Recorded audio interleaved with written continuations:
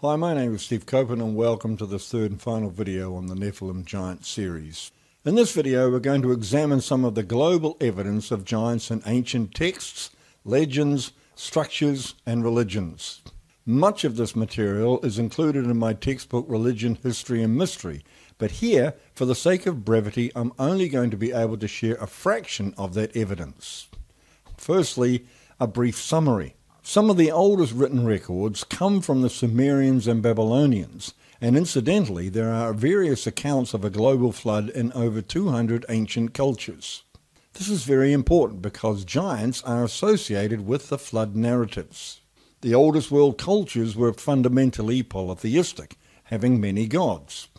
The Sumerians worshipped 200 gods, incidentally the exact same number of angels mentioned in Enoch who ascended to Mount Hermon to change their bodies. But they also write of the main god El, which is a shortened version of Elohim, the first name of God in the Bible, as is mentioned in the Enuma Elish text. In the Sumerian text called the Epic of Gilgamesh, El is going to flood the world, and Gilgamesh, who is said to be one of the many giants of between 3 to 7 meters tall, forced humans to help him build a huge boat to save himself and his other giant friends and relatives. This text is written as an explanation for why giants were living in the area after the global flood. Genesis 6:4 identifies the Nephilim as heroes of old, men of renown. These words come directly after the statement that angels and human women produce children, and the word Nephilim, which is gigantos in the Greek, simply means giant in the Septuagint of the Old Testament. The statement is plain. The children of these unions were giants who were heroes and renowned, a reference to their reputation as great warriors compared to your average soldier. A well-armoured warrior of 2 to 3 times the height and strength of your average soldier would be almost invincible and a terrifying sight to those who fought against them. These giants became the subject of legend, and as we shall see, are mentioned in almost every ancient culture as gods who walked the earth or were the children of the gods. But what is often overlooked and is obvious from the ancient texts is their inherent lust for evil and hatred for those who are made in God's image. What kind of nature does a creature possess whose paternal father was a high-ranking fallen angel, a demon under the authority of Satan himself? Added to this are the many stories of their ability to perform supernatural acts of sorcery, witchcraft, occult power fueled by the blood of the most innocent of humanity, that is, babies, children, and virgins. The next verse in Genesis 6 states that with the introduction of the Nephilim giants, the wickedness of humanity had grown so great that, quote, every inclination of the thoughts of man was only evil all of the time. Now, if you can imagine an entire culture dedicated to murdering innocent children as a form of worship, a culture led by half-demon creatures who reveled in lust and death, then you can begin to imagine and have a clearer understanding of what led to the global flood. But their existence was not limited to before the flood. The Genesis text claims that they re-established themselves in the same way after the flood, and indeed, almost every story, myth, and legend and fact about them are from the post-flood era. Consider the following examples from history. This is the stele of Naram-Sin and represents the Akkadian king Naram-Sin, who ruled in the area of Babylon. This is modern-day Iran. He is twice as tall as his opponents and wears a bull's horn helmet, a common symbol of those associated with the worship of Mithra and Molech.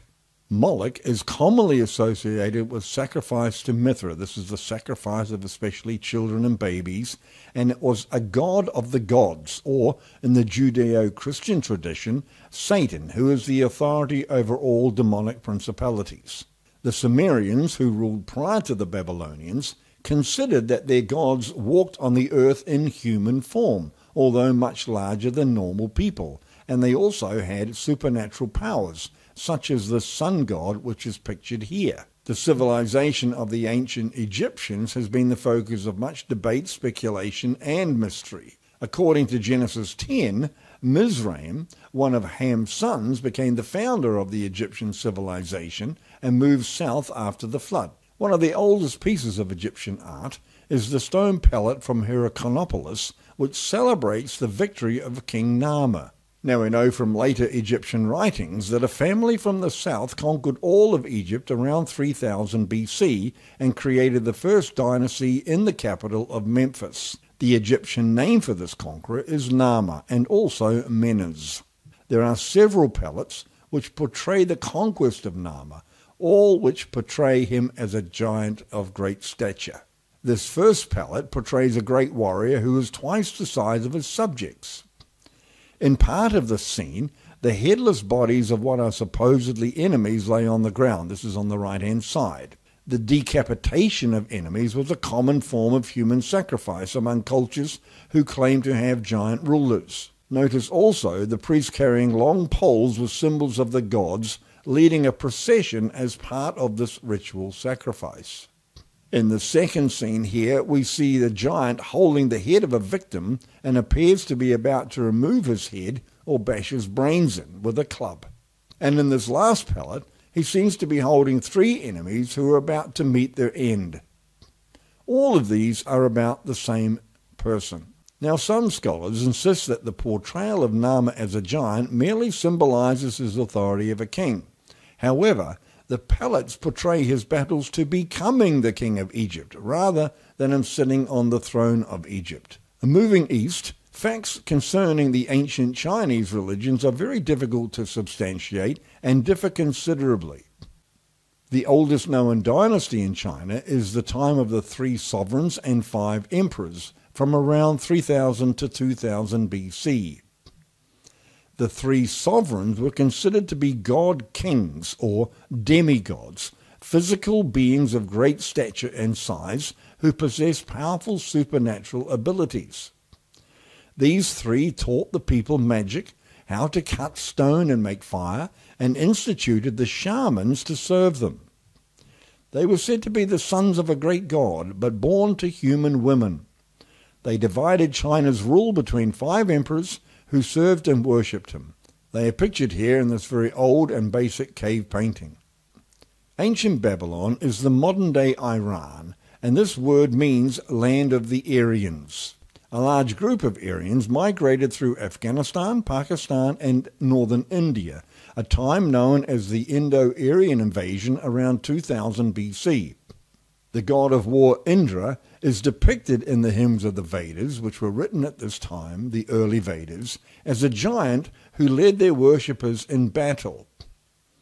He is said to be standing in a chariot which needed 2 horses to pull it, a being with superhuman strength who destroyed all who opposed him.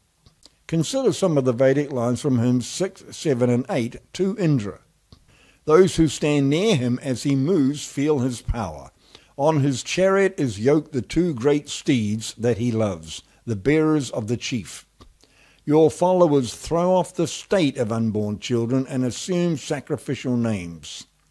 Indra has near to him his 2 great steeds and chariot. He can see afar. He slays 1,000 enemies with mighty and awful weapons.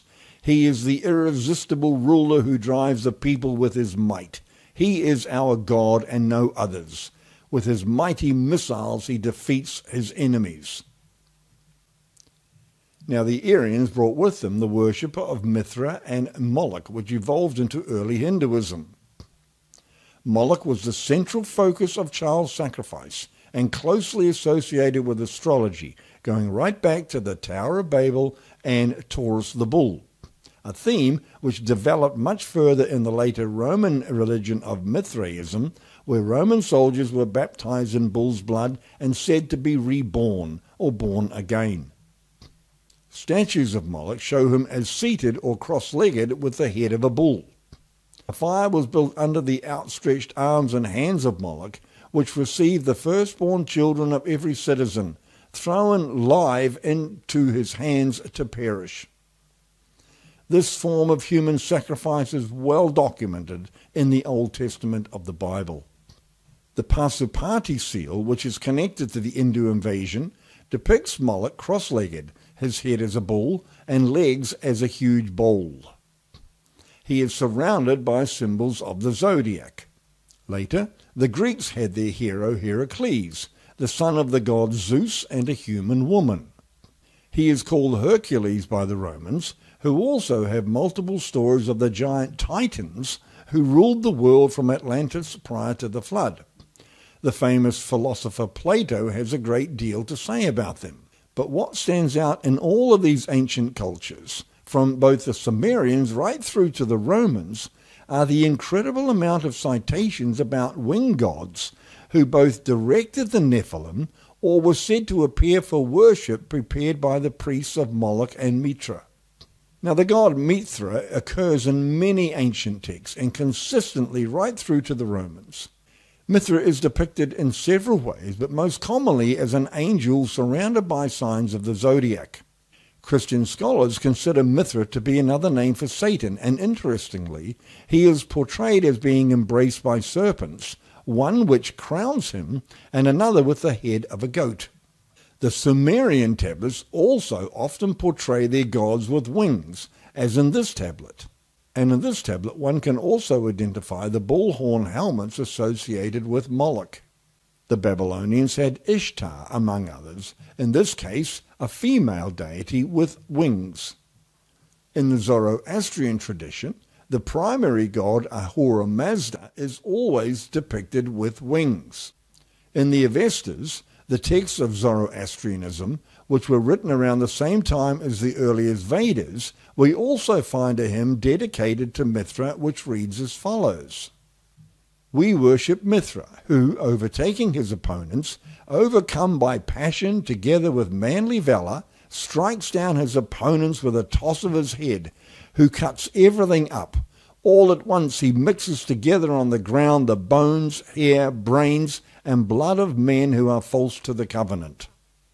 Now, the obvious connections to giants, winged gods, sacrifice to Moloch, and worship of Mithra is consistent in all ancient writings.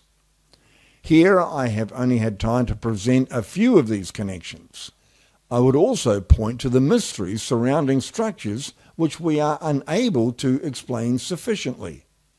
Consider the ziggurats of Central America, constructed for human sacrifice, and how these ziggurats are almost identical in form and purpose to those on the opposite side of the world in the Middle East.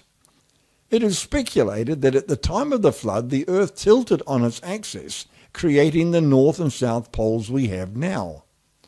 This would confirm the hypothesis of an ice age around 5,000 to 6,000 years ago. So did people cross the frozen Bering Strait and then headed south to Central America, where it was warm and not frozen? There are many such structures which defy scientific inquiry. How were the stones erected at Stonehenge? Some of them are up to 30 tons in weight. How were these walls in Peru constructed with such precision? How were they moved into position, because some of them are up to 100 tons? And what of the discoveries of ancient footprints embedded in bedrock or unearthed during earthquakes? And, dear friends, there are quite a lot of them. To get the general height of a person, you take the length of their foot and multiply by 6. If the foot is 1 foot long, or 30 centimeters, the person will be 6 feet tall, or 180 centimeters. The footprints discovered range from 60 centimeters to almost a meter, which would mean the owners were from 3 to 6 meters tall. In this video, I have simply tried to give a taste of the vast amount of evidence for giants in ancient world cultures and their connections to forms of demonic worship and sacrifice. I have not mentioned the many stories, for example, of Native Americans who were hunted by red-haired giants, or the Olmec and the Mayans of Central America, or the roots of New Age religions. If these topics interest you, then I cover them in much greater detail in my textbook, Religion, History and Mystery. If you would like to discuss in detail a particular area that I've covered, please leave a comment below. Please also remember to like and subscribe to this video if it has been informative for you, and share it with others that may find it interesting. And I look forward to your comments below. God bless.